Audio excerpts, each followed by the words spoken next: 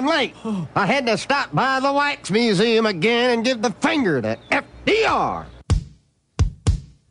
We know Al-Qaeda, Zawahiri, is supporting the opposition in Syria. Are we supporting Al-Qaeda in Syria? Well, it's a proud day for America. And by God, we've kicked Vietnam syndrome once and for all. Thank you very, very much.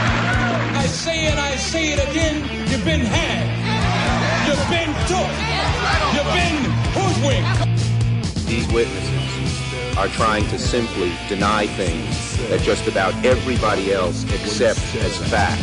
He came, he saw, he died. Well, we ain't killing their army, but we killing them. We be on CNN like, say our name, bitch, say it 3 times. The meeting of the largest armies in the history of the world. Then there's going to be an invasion. All right, you guys, introducing Mason Tvert. He is from the Marijuana Policy Project. And, well, first of all, welcome to the show. How are you doing? I'm doing great, thanks. Thanks for having me. Good deal. Happy to have you here. So it's funny. I had read about you years ago, and I was telling my friend about it the other day. Like, yeah, there was once this guy who did this and that, which we're going to talk about. And then it occurred to me that, I guess at the time I forgot to remember that I have a radio show, and I could have interviewed you back then. But when I was telling the story, I thought, I had to get this guy on the show. So that's this. And that is that you had, I guess, a few great ideas in a row to help agitate to get pot legalized in Colorado. Very effective ones. And that make great anecdotes for retelling and that kind of thing. So I was wondering if we could start off with you talking a little bit about that. Sure. Well, for several years in Colorado, really starting in 2005, we engaged in a very new type of public education campaign to build support toward legalization, which ultimately was successful in 2012. And that was through an organization called Safer Alternative for Enjoyable Recreation, which really was based on the theory that if we would increase the percentage of the public that understood the fact that marijuana is safer than alcohol, then we would see support for making it legal and treating it like alcohol grow. And that's exactly what happened. And with a limited budget, we did that through a variety of publicity stunts and earned media efforts that really were geared toward forcing people to think about the fact that marijuana is less harmful than alcohol. Mm-hmm. All right. So, yeah, first thing you chose to completely change the frame of the argument from whatever it was before, that hippies like pot, so please legalize it, or whatever kind of message was getting through, to something else. And then from that point on, I mean, you're correct. Obviously, I agree with you, but it's almost beside the point. You controlled the narrative, and they're all reacting to you at that point, basically. Yeah, I mean, for the large part, most efforts to end marijuana prohibition or argue for broader legalization, broader than medical, were based on the harms of prohibition and this notion that, prohibition is worse than marijuana. Marijuana may not be good, but prohibition is worse, and there's all these harms, and conversations about generating tax revenue and saving law enforcement resources and taking marijuana out of the underground market. And those are all obviously very good arguments, but if you're talking to a population that largely believes marijuana is just as dangerous as heroin, then talking about tax revenue or the benefits of it being sold in stores instead of the underground market is hardly going to win people over. They need to first understand what we're talking about, which is a substance that is objectively less harmful than one that is legal and that most Americans consume. Mm-hmm. All right, so tell me, what's a drug duel? Well, back in 2006, we were trying to highlight this fact of marijuana being less harmful than alcohol. And at the time, the mayor of Denver, John Hickenlooper, now our governor here in Colorado, was opposed to a ballot measure we had to make marijuana legal. And so we challenged him to a duel in which he would drink beer from the brew pub he owned at the time and I offered to use marijuana, and we would see who could last longer to determine which substance was the more harmful. And, obviously he did not show up, but the message was clear that this was, clearly if he was to start drinking and someone were to start smoking some joints, the person drinking would obviously not last as long. And, this was a good example of a media stunt where we had some editorials that said it was juvenile and silly and so on, but they also went on to say it made a valid point. And that was the goal, was to get that point across. Mm-hmm. And then I read that you challenged at that time a Senate candidate from the Coors family. And then that raised the question I got to ask was, did you particularly bust on him? They're like, you can drink Coors Light, and kind of make fun of him in that way, and he still didn't show, or how'd that work? We actually, it was Hickenlooper, and it was him and Pete Coors, who had previously run as a Republican for Senate in Colorado. And really the reason was that we were trying to avoid the appearance of any sort of partisan, we're only picking on a Democrat. And so the idea was, well, this Democratic elected official owns a brew pub, and this Republican political figure is involved in the Coors empire. Let's, call on them to do this. And, needless to say, neither of them happened to be around or in town at that day. Mm-hmm. All right. So obviously this is the big point, that this made the breakthrough then through local news coverage. And I know talk radio is a big deal in Denver and what have you, but so they just decided that, yeah, they're right. This guy's right. Let's go ahead. If it's not worse than alcohol, then what are we doing? And night and day took place. What's the deal with that? I mean, I know there was more to your argument than that, but that seems like that was really this was the key to it, huh? Yeah, I think, 50 years from now, when you look back, that's how simple it will look. Obviously, it was a much longer and more involved process, but essentially that's correct. I mean, we spent about 7 years just hammering this message over and over through various publicity stunts, ballot initiative campaigns, standard, grassroots organizing and public advocacy, education. We just constantly hammered on this message that marijuana is less harmful than alcohol, and conveying it in different ways, and getting those facts out there over a period of time. And during that period of time, we saw people's opposition start to break down. Those who were the most heavily opposed, or at least who were somewhat opposed, maybe started being less opposed or neutral. And we started seeing support grow significantly. And really, it was just a matter of addressing the perception of harm, so that when voters were asked, should marijuana be legal, rather than worrying that this could result in all sorts of mayhem, they would say, well, it is less harmful than alcohol. What could go wrong? And that's essentially what happened. And we ended up breaking through and passing Amendment 64 in 2012. Mm. Well, you're certainly right about the way certain segments, and I guess large ones, conceive of this issue. And, I had a conversation with a guy. It was about cocaine, but it was basically the same difference, where his attitude was, cocaine kills people. It kills people. And so, therefore, if you use cocaine, you should go to prison for about 15 years. If you have any at all. And if you do it again, they should cut your head off. You should just be taken out and shot. And then that'll teach you. And that'll finally get people to stop using it. Because it's dangerous. So, but anyway, the idea being that this is just intolerable.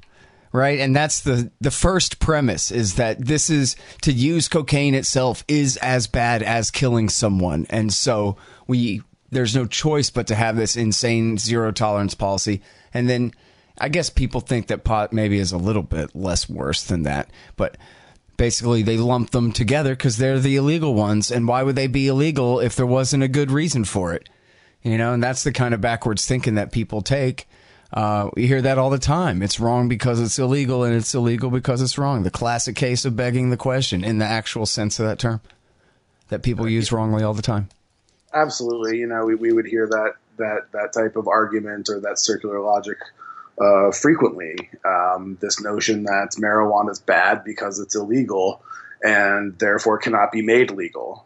And, I think that over time, people are just starting to recognize that this is silly. And it's also, the second factor that I think played a major role in Colorado. There was the, messaging of marijuana being less harmful than alcohol, and that public education was one key factor. I think another one was the establishment of a regulated system of medical marijuana sales and production, which really, demonstrated that this was possible and realistic, that you could have a system where marijuana is regulated and there can be stores and it can be sold and it can be subject to taxes and it's not going to immediately be shut down by the federal government. Once people started to see that and then it became more of a realistic concept that, okay, this doesn't have to be an illegal substance. There is another option. And I think that played a big part in it too. Mm-hmm. Well, in one of the articles I read, it said that part of your campaign was saying that this wastes police resources and that I guess if you pick and choose among them, you'll find plenty of cops who will tell you that they would rather be, solving a crime or preventing one or something rather than this, enforcing contraband rules. Without a doubt, law enforcement officials have to decide what they're going to spend their time on. They do it every day. They see someone drive past them going 8 miles, 10 miles per hour over the speed limit, and they don't necessarily pull them over because they don't think it's worth their time.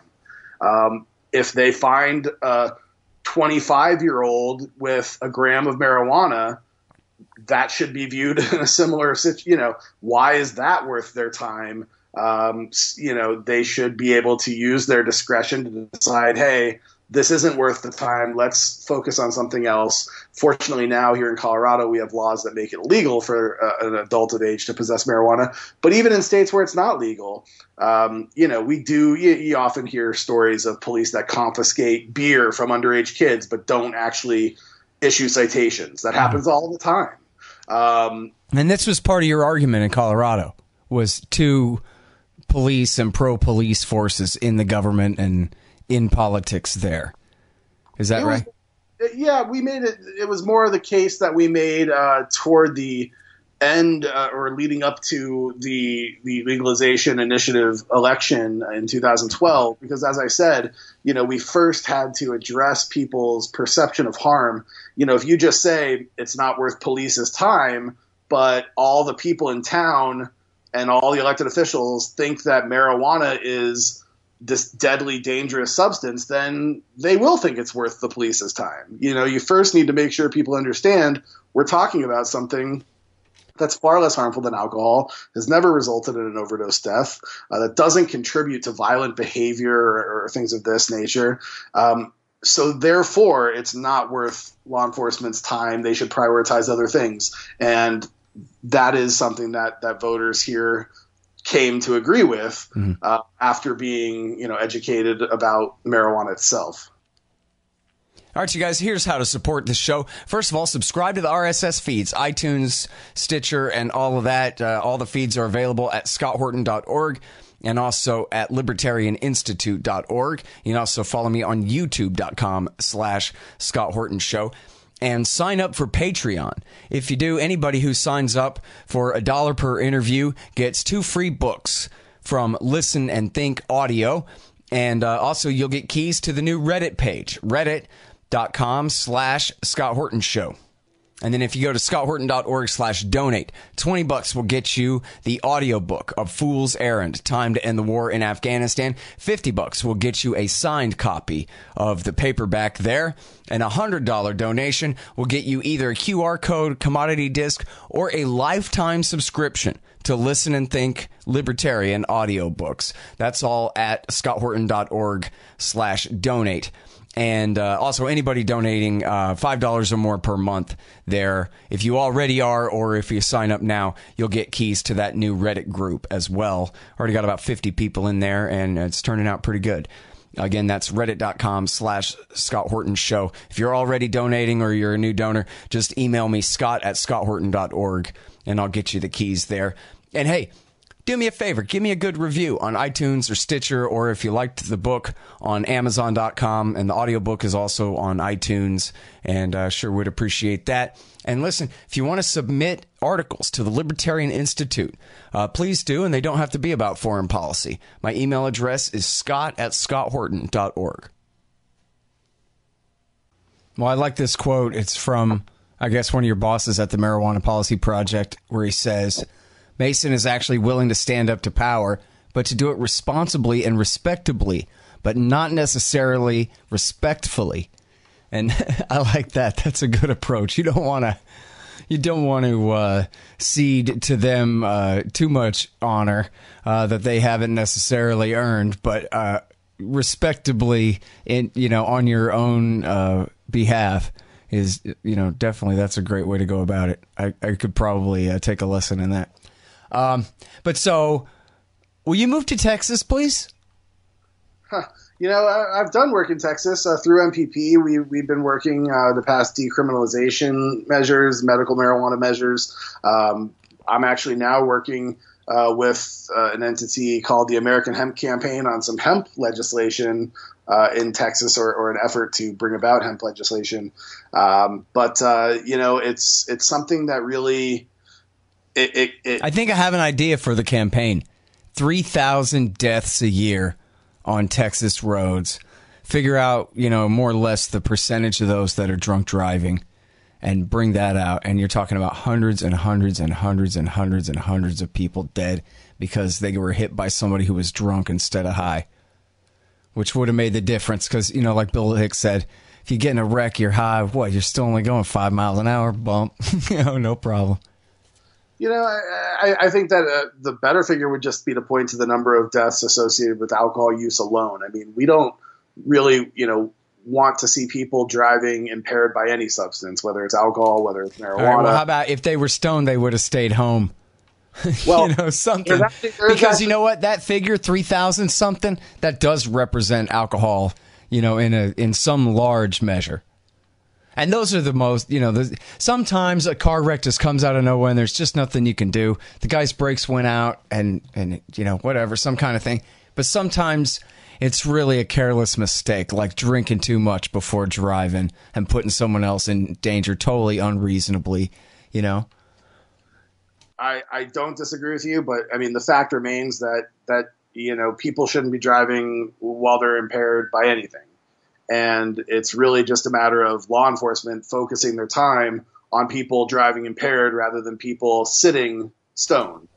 I hear you. Anyway, I'm no good. You do the gimmicks. I'll just be right about everything. But this is part of the story in Colorado, right? Is that drunk driving accidents have gone way down since they legalized pot there, right? I guess maybe you could correlate that with Uber and Lyft too. I don't know. Nah, well, it's actually not accurate, but we've also seen a significant increase in the population of the state over the last 5 years. Well, yeah, you got to account for per capita, but so what happens when you do? We've also seen an increase in traffic fatalities nationwide, and a lot of it, this stuff gets attributed to is economic. We've seen the economy rebound, which means that gas is more affordable, cars are more affordable, there's more miles being driven by more people. So as a result, it's likely that there's going to be more accidents. But, we're not seeing any evidence that there's been any sort of major increase in marijuana-related deaths. In fact, the Colorado Department of Transportation just came out and said that there appears to have been a decrease this past year in the number of fatalities involving a driver impaired by marijuana. Mm-hmm. Well, so what other effects has it had on, well, not just the pot markets, but, society at large in Colorado since the legalization of recreational pot there? Well, I think there's been very clear economic benefits. We've certainly seen, hundreds of businesses getting started, thousands of people being employed by those businesses, and they're all utilizing various services of other local businesses and industries. They all need, construction. They all need security. They all need to be buying, growing equipment and supplies and fertilizer and so on. So, it really is just another new industry that is generating a lot of economic activity. But I think the most important thing that has occurred is that we're now seeing, billions of dollars in marijuana sales over the last several years that have taken place inside licensed businesses instead of in the underground market. And that means that people are able to purchase these products safely and legally. They know what they're getting. The products are tested, they're labeled, they're packaged properly, and they're not and there's taxes being paid on them. And obviously the state has generated hundreds of millions of dollars in taxes that are being used for everything from public school construction to addressing homelessness issues to building new municipal buildings or repaving roads. It really has gone a long way. But overall, what's interesting— That sounds like the gray cloud in this silver lining there. More money for government. But I understand that's a good selling point, though.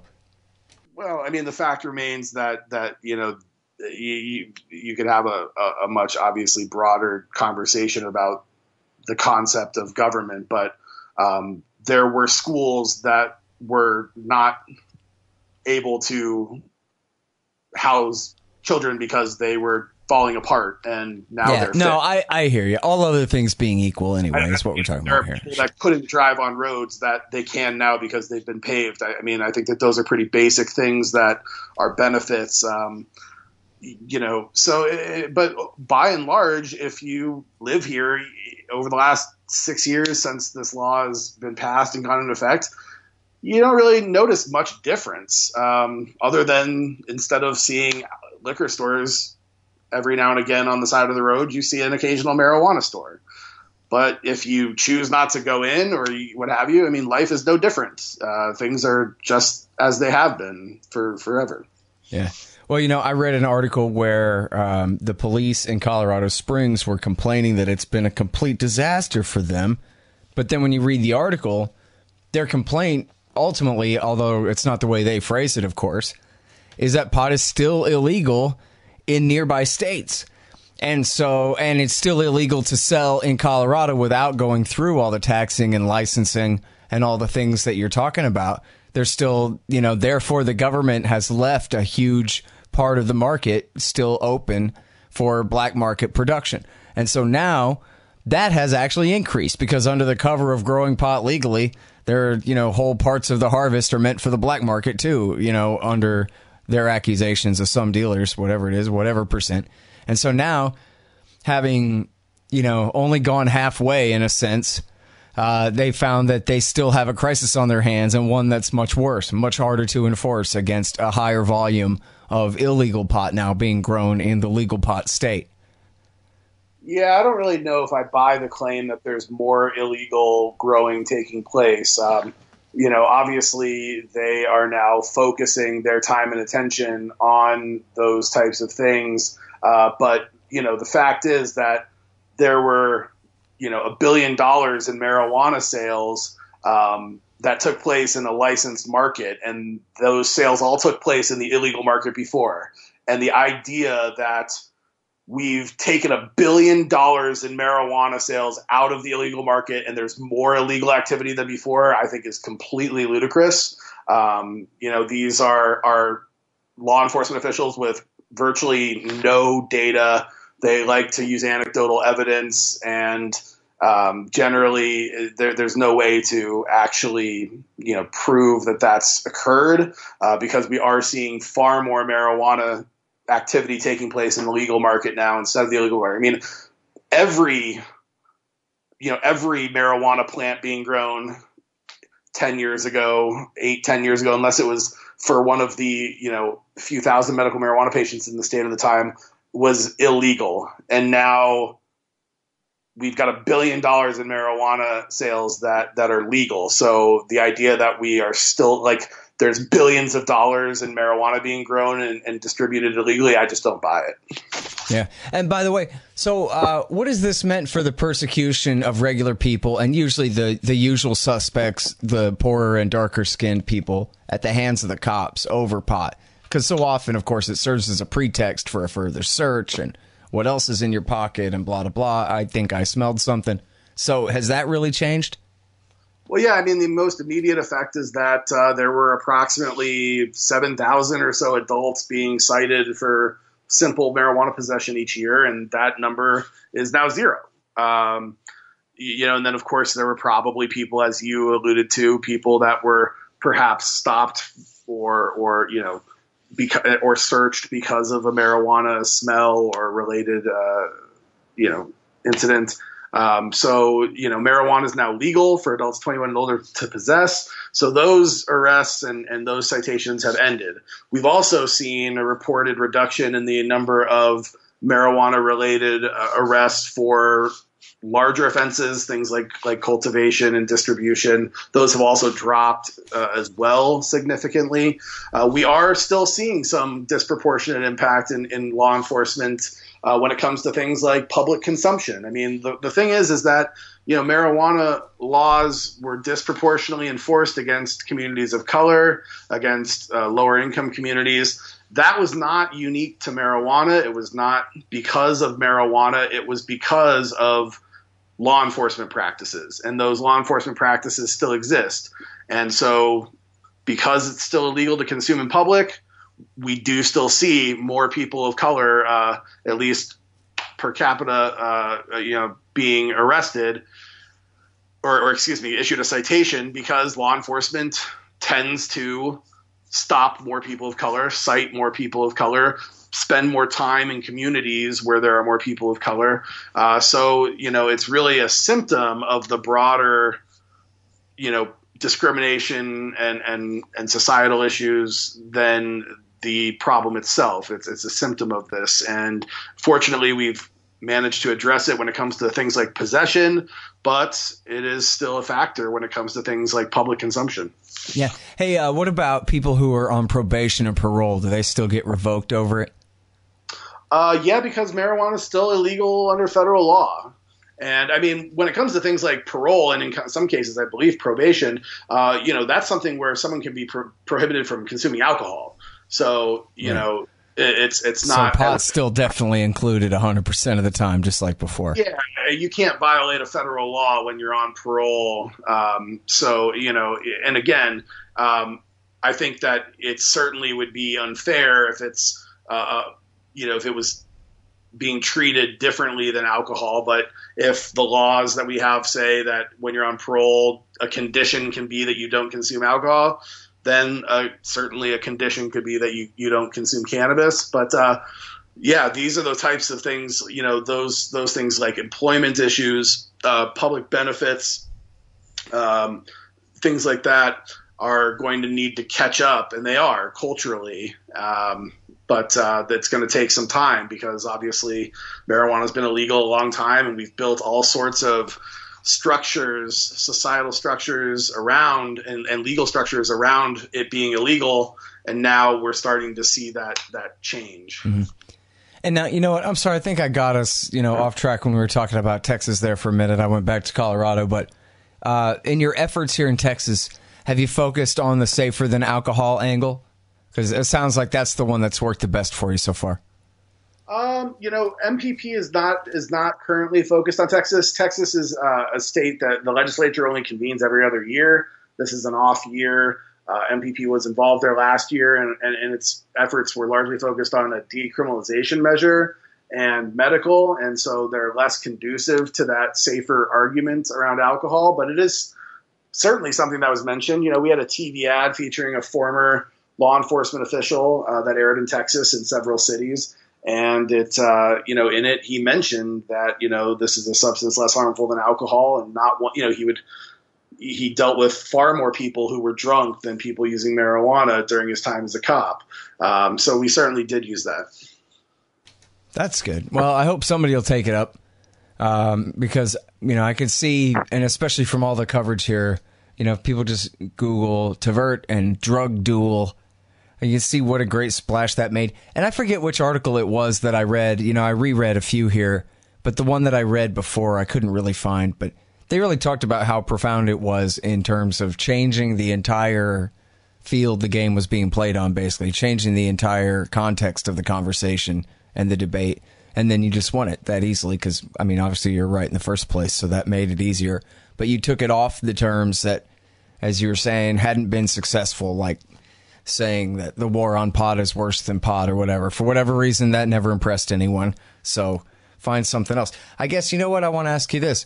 What advice do you have to people in the anti-war movement to change, maybe if you have any ideas, to kind of change the context in which we debate the endless terror war? I honestly, I haven't really put that much thought into it on this level, so I wouldn't, you know. All right, well, come up with something right now. You're the brilliant genius. Come on, it's on you. No, well, you know, we're always, you know, my firm's always for hire, so give us a call. There you go. All right, well, anyway, it's a great example to follow there that you've set, so really appreciate your time on the show talking about that, too, and congratulations on your great success. Thank you so much for having me. I really appreciate it. All right, you guys, that is Mason Tvert. And he is at the Marijuana Policy Project, which I guess is marijuanapolicyproject.org or mpp.org. You guys can find it. All right, y'all. Thanks. Find me at libertarianinstitute.org, at scotthorton.org, antiwar.com, and reddit.com/Scott Horton Show. Oh, yeah, and read my book, Fool's Errand, Time to End the War in Afghanistan, at foolserrand.us.